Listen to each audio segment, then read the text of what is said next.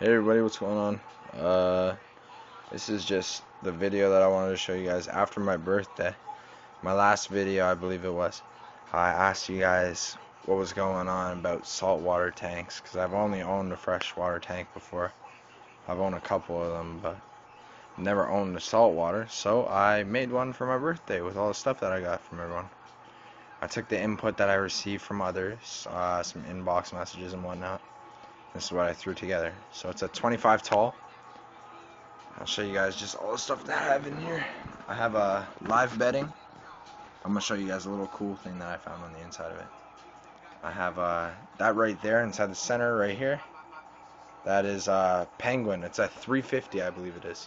That's actually made for a 70-gallon tank, and this is only a 25, so you can imagine the circulation and the filter, how good it is. What's going on inside my tank here. It's pretty damn clean. Got my little circulator here, my heater, my tank heat over here, my little light. If you look here, these are kind of ghetto, but there's rulers, 2 rulers. It's holding my tank up or my light up right now. That's only temporary.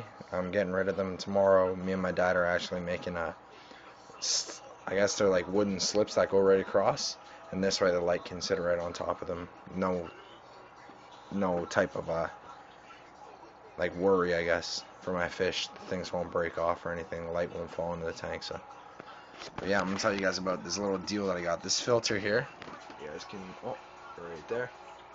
Filter that I got. It's a 70-gallon. In stores, it's about $60 here in Canada. I actually went online. I found it for 38 bucks, so I bought it right away. It's a nice deal. And this right here, the circulator, last time that I checked inside the stores, it was $35, and I got mine for $28 online with the filter right here. So, and everything was brand new in the box, which is pretty cool. Heater I got for 20 bucks. It's nothing much. It's a 30-gallon heater, and this is only 25, so it should keep it all good. My little my little whatever the hell this thing's called, temperature reader thing. It kind of sounds stupid, but you know, this bad boy only cost me like 3 bucks. That little white thing right there, that's my magnet glass cleaner. Pretty cool.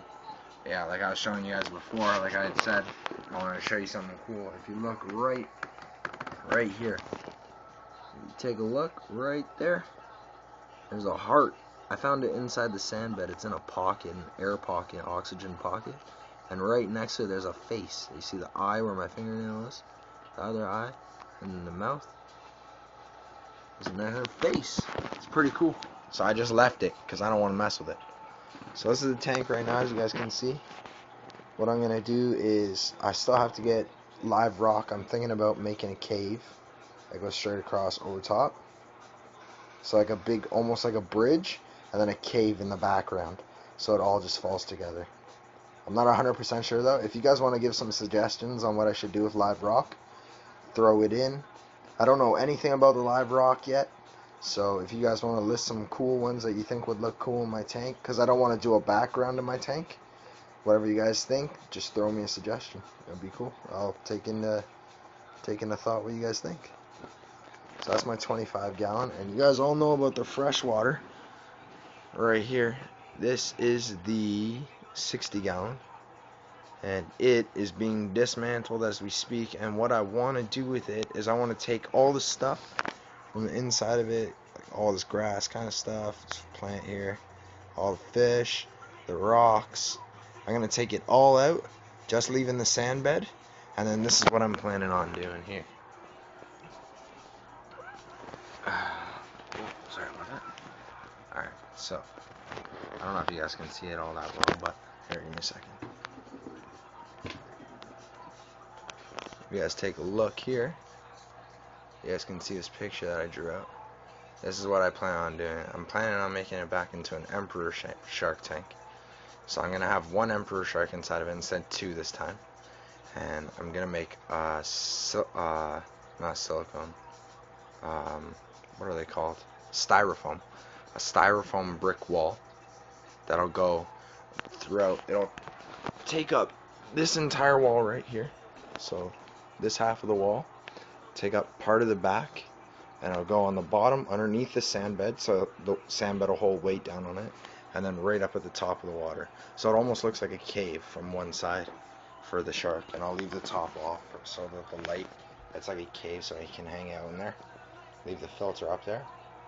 And then over here, we have just the one light, the one headlight over there. And then the same idea with the rock, except it's only going to be on the back wall and then the right wall. And then it'll go underneath, so it'll come out of the wall like on an angle.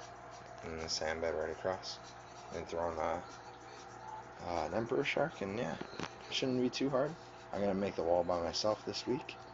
So, well, not by myself, with the help from a buddy of mine. But it should be pretty cool. I'll show you guys when that comes together. So, just leave me some messages on what you guys think.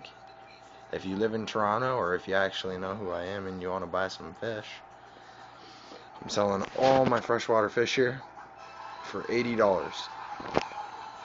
$80 for everything. All the fish.